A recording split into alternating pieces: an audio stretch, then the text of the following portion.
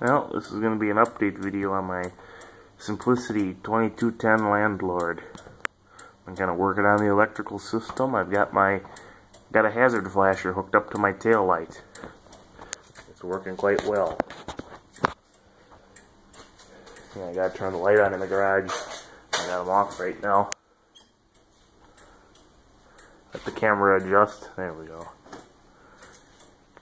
No, I'm not just flipping the switch back and forth. I've kind of got the battery jury-rigged up to the electrical system here. It's running straight from the wire that normally runs from the switch wherever it is right now.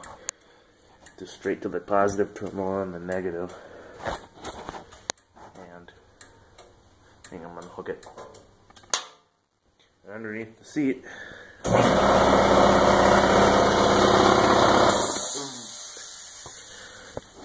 That was just the air compressor kicking on.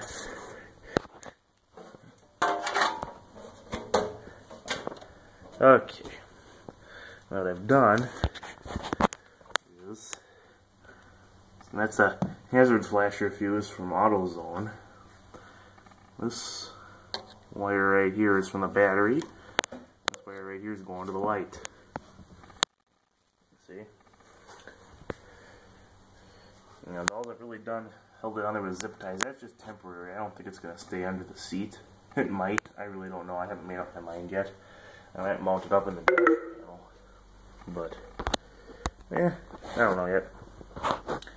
But it works pretty good. I'm going to show you guys the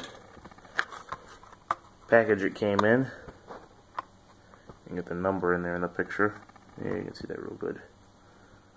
Made in America.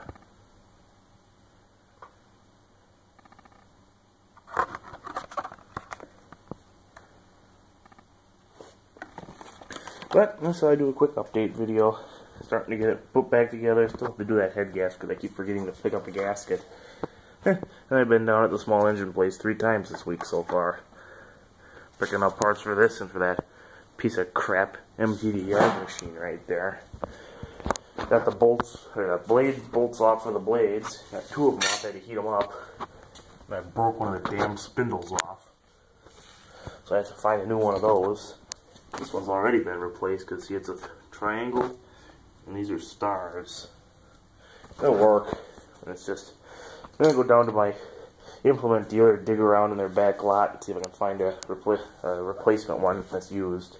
I got the toolbox sitting open there. But, just a quick little update video. Got the dash tower frame mounted down, finally. That's it for now.